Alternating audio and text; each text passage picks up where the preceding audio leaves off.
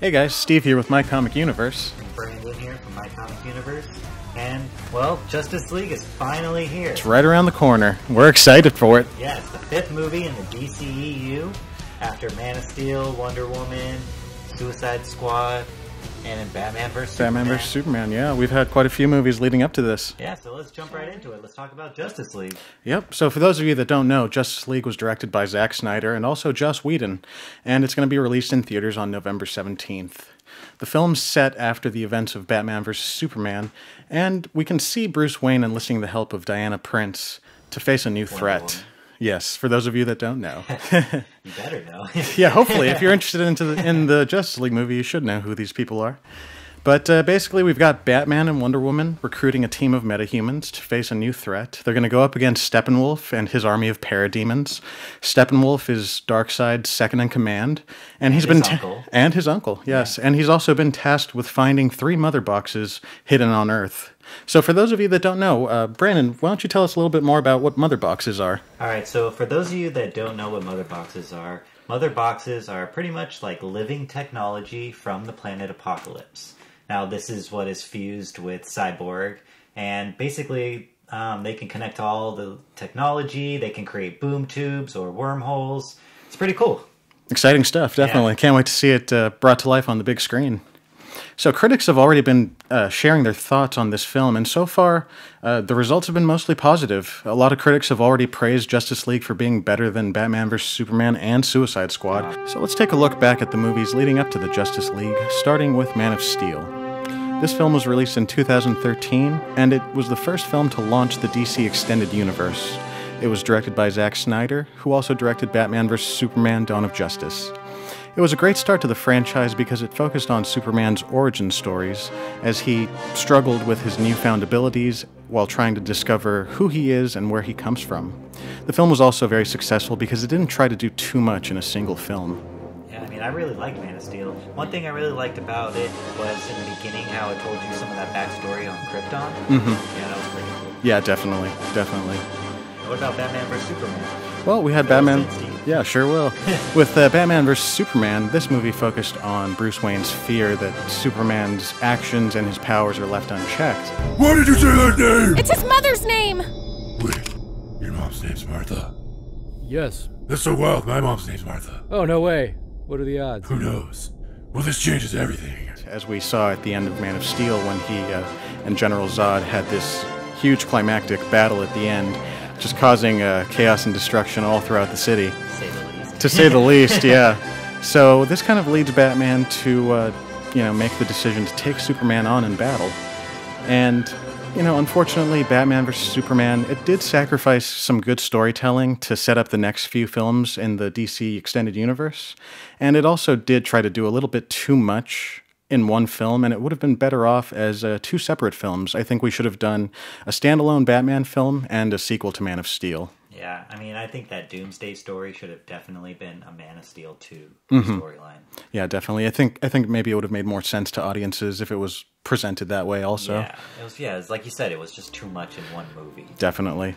Well, fill us in on Suicide Squad. So we had Suicide Squad later that year. It came out in August 2016, and this movie brought together the most dangerous incarcerated supervillains to form a special task force, and their first mission is to save the world from annihilation. The film was fun to watch, and it had a lot of potential, but I think that it still fell short.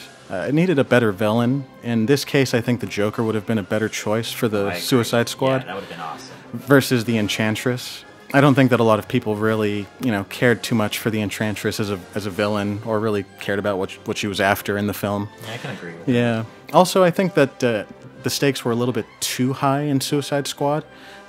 For their first mission, they could have definitely, done something that was, not necessarily something that's earth-ending. If the fate of the world wasn't at stake, I think it maybe would have played out a little bit better. Yeah.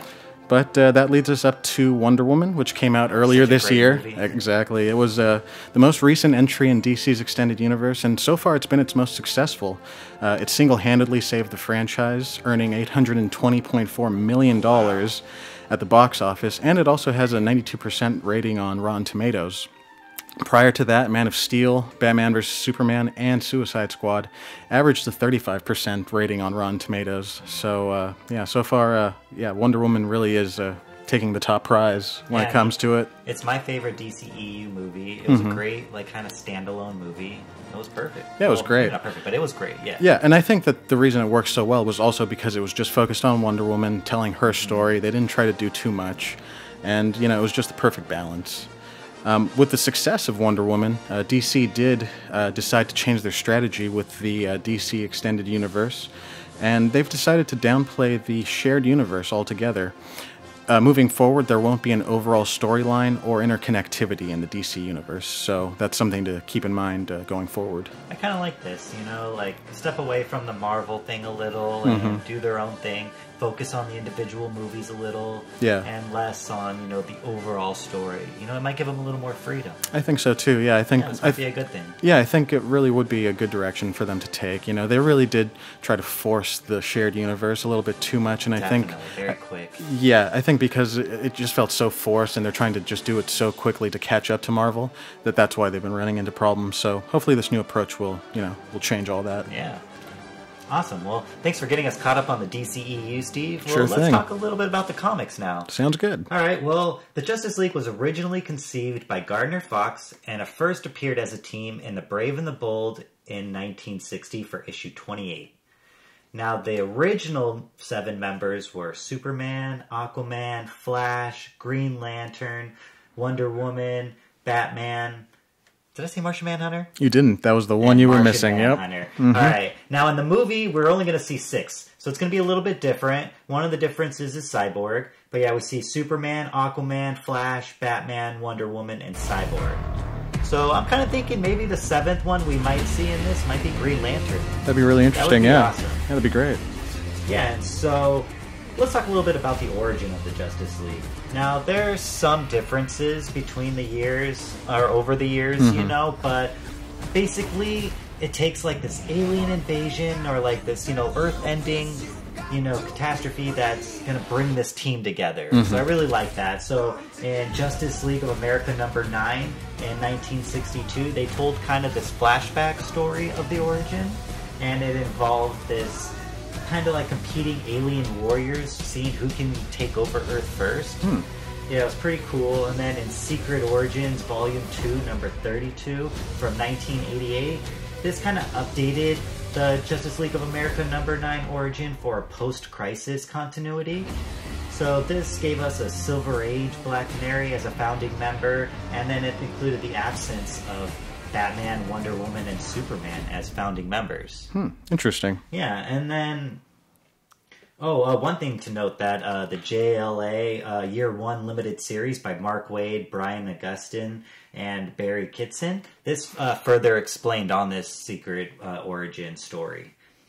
Now, with the Flashpoint story basically rewriting a lot of DC's history, we got a different origin in the New 52 Justice League. This basically showed like the parademons conquering Earth or attacking Earth. So that's going to be a lot of similarities to the Justice League movie that we're going to see. All right, now some of you guys might want to read a few comics or watch some animated movies to get you, ready for this Justice League movie. Well, we got a few recommendations for you. Let's hear them. All right, now number 1 is Justice League of America Volume 2. Now this is from the New 52, and this kind of goes over the post Flashpoint origin of the Justice League. It's a really fun one. I really like it. I definitely recommend it. Now, the next one is The New Frontier. Now, this is an Eisner, Harvey, and Schuster award-winning limited series that was written and the art was done by Darwin Cook. Now, this one was published in 2004, but it was set in 1950s and featured Golden Age superheroes. Definitely a really good one. The art is amazing. I really like this one. It's got a really cool old school feel to it. That definitely sounds like something worth picking up. Yeah, definitely. And next is Flashpoint. Okay, if you haven't read this one, it's definitely one I recommend. It's written by Jeff Johns, and I don't really want to explain too much, but it's really cool, and I think a lot of the storylines will have points in the new Justice League movie. Very nice. Now, for those of you that want to watch some animated movies, we got a few recommendations as well. So, Justice League War. Now, this is kind of similar to the Justice League of America for the New 52, with the parademons attacking and kind of an origin story, so definitely a fun one to watch. And for those of you that don't have the New Frontier comic on yet, they actually made an animated movie. Nice. Yeah, so you can check it out. It's really good. And for those of you that have not read the Flashpoint storyline, this is my favorite DC animated movie. It's called The Flashpoint Paradox. Oh, that one was so good. Yeah, that was really good. There's a few differences from the comic storyline, but for the most part, it's very similar. So I highly recommend checking this one out before checking out the Justice League. Now, we are extremely excited for the Justice League movie. We can't wait to see it, and we want to know if you're excited for it. Yeah, definitely leave us a comment below. Let us know what your thoughts are if you go out to see the film, and just let us know what you're thinking. Now, don't forget to follow us on our website, subscribe to our YouTube channel, and check out our social media, Facebook, Instagram, and Twitter. Follow us, and check out more of our content. Yeah, thanks for watching, guys. Thanks for watching. See you later. See you next time. Please don't. Please stop that. Cherry, please stop. Stop, please. Please stop. So can I have all those things I asked for?